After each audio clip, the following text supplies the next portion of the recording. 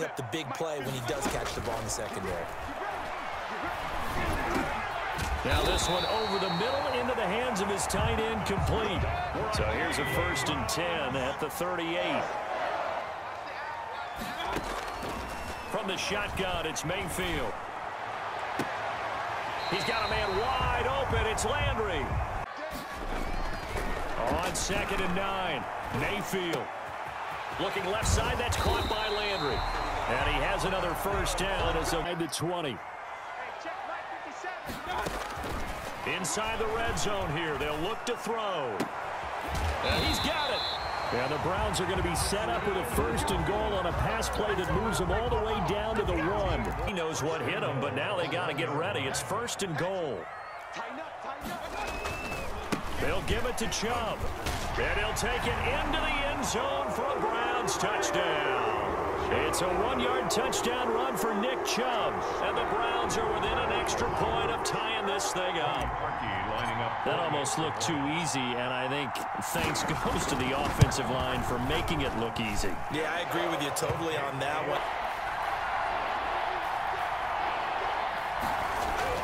Hurts sets up to throw it. And that one drops incomplete as he got popped as he was throwing it. And this is what you wanted to see from a defense. At least line up to go for it here on 4th down. They're going to try and throw. Eluding the pressure right. And he's going to have to eat this one as down he goes. B.J. Goodson. And that will force a turnover on down. 1st down, Mayfield. And finding the tight end, Hooper. And they'll work it inside the 15-yard line before pay a visit to Jonathan Coachman. He's in Orlando, and he'll have our EA Sports halftime report. And here he'll get it down to the 7. They'll run with Chubb. And he's in. Touchdown, Browns. Nick Chubb with his 2nd touchdown here in this 1st half. And the Browns have taken the lead. CD for them. This has just been an offensive explosion here in the 2nd quarter. Yeah, held scoreless. Ways the quarterbacks keep all the receivers alive in a play. Never lock in on any one guy. Make sure you keep your eyes moving, scan the field. And here he finds the open guy for a nice pickup. And he'll go out of bounds after taking it. And in this case, that's exactly what he did. Found his running back, let him create some space, and it turned out to be a nice play for the offense. But when this ball's tipped and intercepted.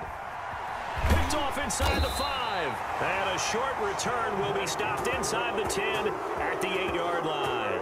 Separation that you just talked about, change things up a little bit. Change your tendencies, try and hit them a little bit more with some things they didn't see in the 1st half. We'll see if they do just that. Mayfield from the gun on 3rd down. He'll let it go deep for Beckham. And this is caught inside the 5. And he is into the end zone. Touchdown, Cleveland.